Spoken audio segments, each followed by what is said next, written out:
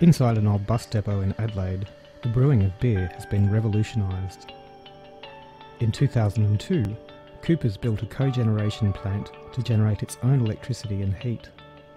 We can run independently of the South Australian electricity grid, so if there are any problems, particularly during summer when you have line problems and overheating or demand problems, we can just keep running independently through the cogen plant. Brewing beer requires a lot of energy. Heat is needed to change the barley into malts, to create and filter the mash, and to ferment the brew.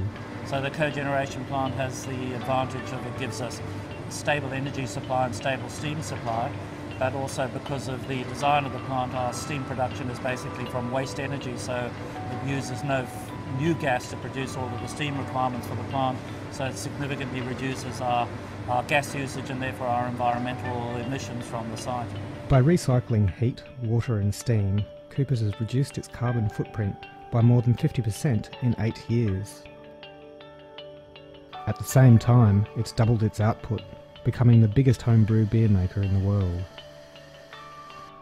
The same cogeneration technology Coopers uses to brew beer can also harness excess heat generated from powering city lights, heating office buildings and powering air conditioning.